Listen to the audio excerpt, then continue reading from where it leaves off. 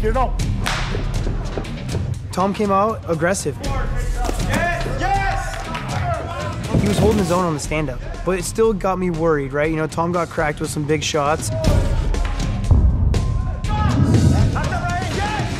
Tom took a sloppy shot. No way. I think Eddie was surprised that Tom took him down and tried to just pop back up with no technique, no fighting the hands, no worrying about the hooks coming in. Fight the hands. Tom instantly got to the backpack, you know, got his figure four around his back and started instantly going for a rear naked choke. That was the game plan.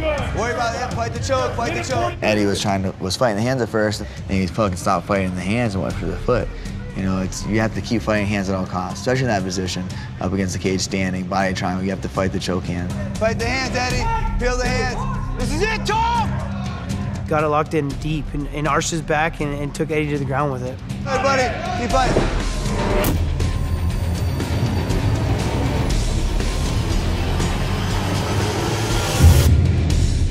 As soon as he fell, I knew that 5,000 was going to be mine.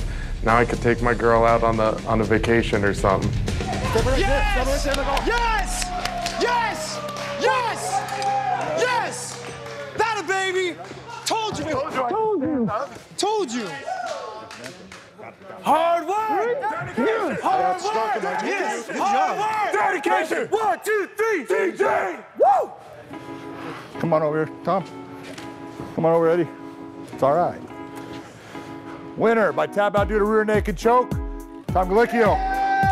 I'm ecstatic. I'm pumped. You know, Tom stuck to the game plan perfectly, listened to me, and yeah, I'm excited. I'm excited to see how the rest of this season is going to play out and all the wins we're going to gather up.